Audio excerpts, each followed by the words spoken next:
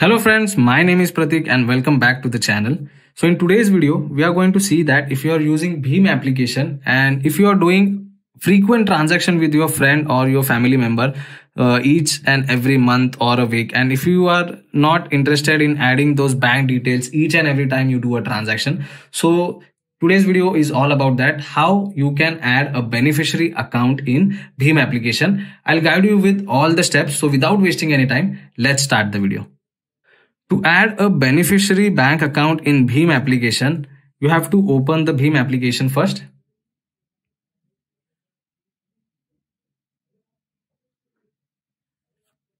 You have to enter the 4-digit code and you have to start the application.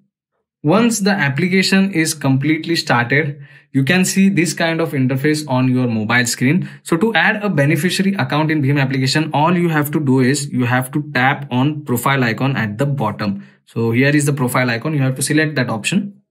So once you select profile icon, you are on my profile page, and on this page you can see your QR code. If you want to share this QR code, you can download it and share it, or you can directly share it from this option.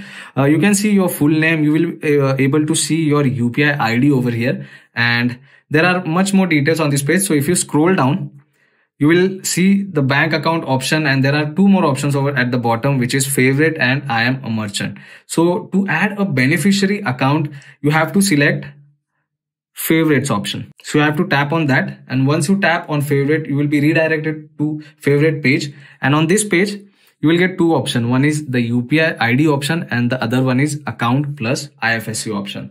So as you can see, we are currently on UPI page and there is no beneficiary account added on this page. And if I select account plus IFSC, here you can see I have already added a beneficiary account and it is my own account. So for example, if you want to add any beneficiary account using the UPI ID, you can select UPI ID option and you can click on add UPI ID and you can add a beneficiary account using the UPI ID. But in today's video, I'm going to show how to add a beneficiary account using account number and IFSC code. So we are on the account plus IFSC page right now. So here already account is added, but I will show you another account. So I will tap on add account plus IFSC. So after selecting that option, we are on bank page. So here you have to select the bank account which you are willing to add in the application. So I'm going to add another account of my own, and it is of IndusInd bank account. So I'll type IndusInd in the search bar, and as you can see, IndusInd bank account is showing over here. So I'll tap on IndusInd bank. So after selecting the bank, we are on next page, and on this page you have to enter some details. So you have to enter the IFSC code over here.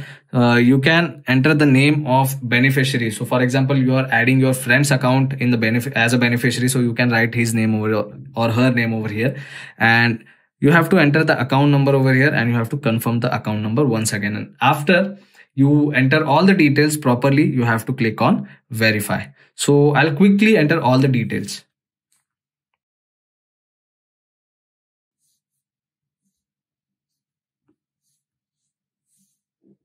So I have entered all the details properly. Now, after entering all the details, I'll click on verify. So the details are been verified, and after that you can check the option is changed to save. So all you have to do is you have to tap on save, and you will get a pop-up message add to favorite. All you have to do is click on add. So now you can see we have added IndusInd bank account successfully. So this is a beneficiary account. So I have added my own account over here to show you as an example. You can add your family members account, your friends account with whom you are doing frequent transaction every week or every day or every month. So there won't be any problem from the next time. So you just have to add the account, and from next time you can directly select this account from the list and you can do the payment.